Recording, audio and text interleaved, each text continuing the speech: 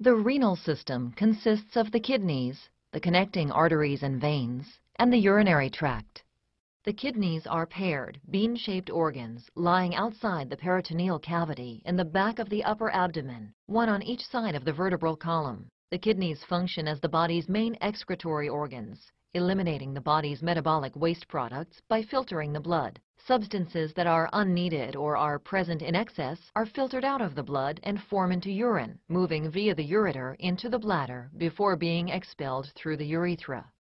The kidneys also selectively reabsorb those substances that are needed to maintain the normal composition of the blood. By adjusting blood composition, the kidneys are able to maintain blood volume and pressure, ensure the proper balance of sodium, chloride, potassium, calcium, hydrogen, phosphate, and pH, and eliminate products of metabolism such as urea, uric acid, and creatinine.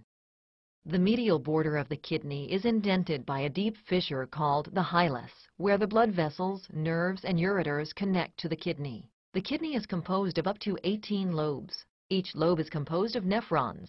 Nephrons are the functional units of the kidney, and each kidney contains more than 1 million nephrons. Each nephron consists of a glomerulus and a system of tubules. The glomerulus is a unique, high-pressure mass of capillaries that filters the blood. The glomerulus is encased in a thin, double-walled capsule called Bowman's capsule. The space inside the capsule and surrounding the glomerulus is called Bowman's space. Plasma-like fluid is filtered from the capillary blood into Bowman's space through the glomerular filtration membrane. The glomerular filtration membrane consists of 3 layers of capillary wall: the endothelium, the basement membrane, and the epithelium. This membrane allows some particles from the blood to pass through, but not all. The fluid that is filtered from the capillary blood into the Bowman's space is called filtrate and forms the primary urine. The filtrate then diffuses across Bowman's space and into the tubule system of the nephron. In the tubules, some substances are added to the filtrate as part of the urine formation, and some substances are reabsorbed out of the filtrate and back into the blood. The nephron tubule is divided into 4 segments. The filtrate passes through each of these segments before reaching the ureter. A highly coiled segment called the proximal convoluted tubule, which drains Bowman's capsule and where almost complete absorption of nutritionally important substances takes place.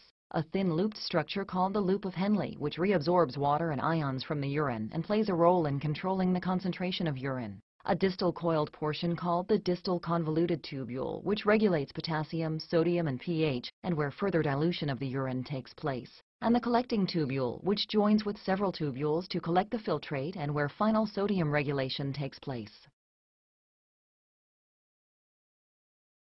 Each kidney is supplied with blood by a single renal artery that arises on its respective side of the aorta before dividing into 5 segmental arteries that enter the hilus.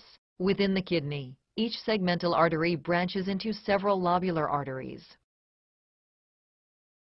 The lobular arteries further subdivide to form interlobular arteries, which branch off into afferent arterioles. Blood flows into the glomeruli through the afferent arterioles. Blood flows out of the glomerulus through the efferent arteriole. The afferent and efferent arterioles regulate glomerular capillary pressure by selectively dilating or constricting. The kidney's venous blood, now filtered, flows from the glomerulus via the efferent arterioles into the peritubular capillary network, a low-pressure, reabsorptive system surrounding all portions of the tubules. This arrangement permits rapid movement of solutes and water between the fluid in the tubular lumen and the blood in the capillaries. The peritubular capillaries rejoin to form the venous channels by which blood leaves the kidneys and empties into the inferior vena cava. Urine formation involves the filtration of the blood by the glomerulus to form an ultrafiltrate of urine, the tubular reabsorption of electrolytes and nutrients needed to maintain the constancy of the internal environment, and the secretion of waste materials.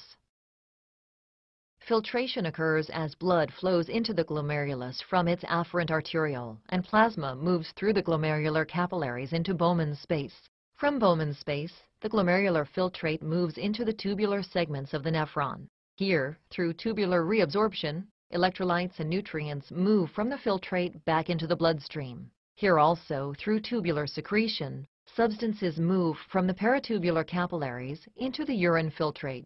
The filtrate concentrates in the collecting tubules, then finds its way to the renal pelvis, where it is directed to the ureter, the bladder, and the urethra for elimination. The kidneys perform an excretory function by filtering the blood and then selectively reabsorbing those materials that are needed to maintain a stable internal environment. The nephron is the functional unit of the kidney and is composed of a glomerulus, which filters the blood, and a tubular component, where necessary substances are reabsorbed into the bloodstream and unneeded materials are secreted into the tubular filtrate for elimination in urine.